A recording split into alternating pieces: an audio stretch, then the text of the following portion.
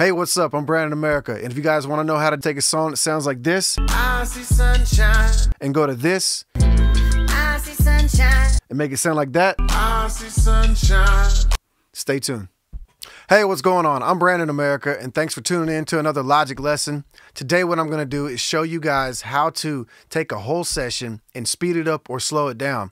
Now, if all you have is Midi, that's fine. It'll automatically speed up and slow down with your tempo changes. But if you have audio, then you need to go through a couple different steps. And there is one other quick way to try a few things. So stay tuned towards the end. I'm going to show you that one. It's called Varispeed. But real quick, first thing we need to do is make sure that our flex pitch and flex time button is turned on, which is this little bow tie. You can come up here, click it, or you can hit Command F. That's the quick key for it. And you'll notice over to the left in the channel strips, on the audio tracks, you have this little bow tie looking button. Now, in order for us to speed the entire session up, we need all of our audio tracks to be engaged with the flex time. As soon as you click on this, you see it's actually analyzing the audio and it's going to allow us to change it up. Same thing with this bass comp. Let's come down here. Okay, we want to make sure that all of these are also turned on. Okay, cool, we're ready to go. So now with all those on, what we can do is change it from 144. Let's give you a quick listen of what it sounds like at 144. Cruising 75.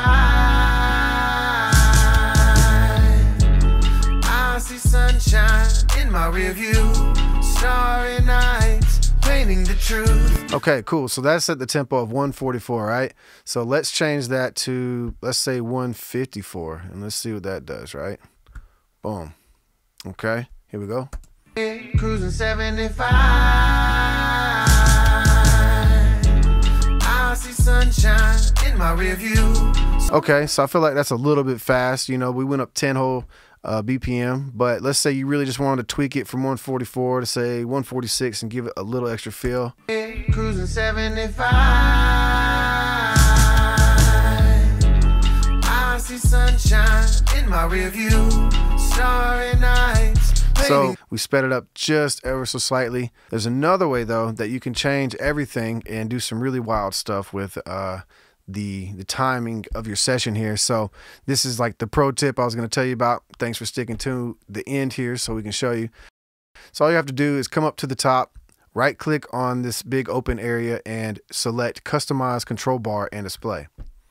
All right, so what we're looking for is this tool right here, which is called Varispeed.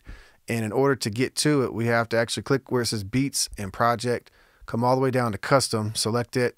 Now it gives us access to these different tools in Logic here. So we're going to select Varispeed, and you'll notice right here, now it says speed only. If I take it away, boom, if I click it again, you'll see it pops up right there. So we just hit OK.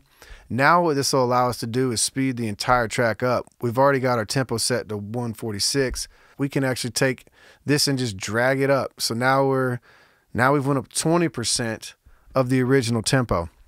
So let's see how that sounds. Painting the truth to good and bad that we've been through. Who knows where we'll end up. Okay, so a whole lot of craziness, right? Well, that's just only speeding everything up. Now you can also select where it says speed only, come down here to Varispeed, which is going to change the speed and the pitch. So let's check that out. I see sunshine in my rear view. Starry nights painting the truth to good and bad that we've been through. Okay, and you might ask, well, what's this useful for? So, you know, for instance, maybe you're doing a remix to an old song that you can get your hands on the audio. Maybe you want to remix your own song, speed something up and put it into, like, say, EDM, a pop, track, whatever. You just want to remix this thing. So you could take this now, export it at this speed, or you could just take the vocals, take just the instrumental, little pieces that you've already built in here. Now, another option is to change the Varispeed and the Midi. So what it'll do is actually speed up and pitch up the Midi along with all the other tracks in here. I see sunshine in my rear view.